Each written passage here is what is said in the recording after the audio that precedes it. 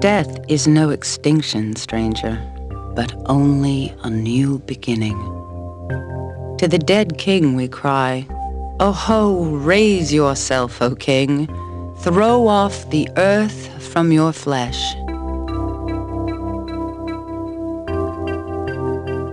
The power of the king's divine presence, what we call his Ba, mounts like a bird to the skies, and there rejoins his life force, his Ka. The doors of the sky are open to him. He sails in the sun's celestial boat. His ascent is like the primal emergence of the sun from the eternal waters. Our pyramids embody this ascent. They are a colossal staircase on which the king climbs to the stars.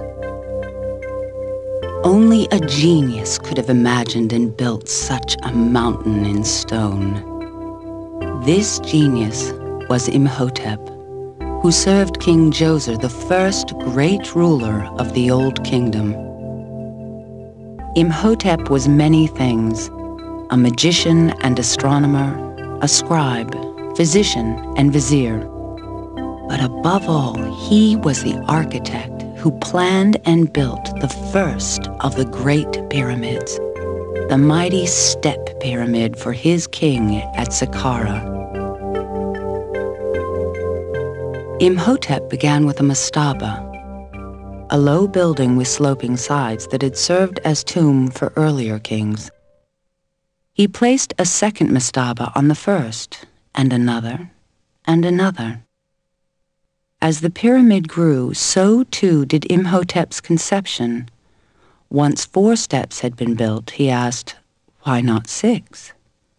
And so the pyramid rose up until it towered over Saqqara with its 6 mighty stairs.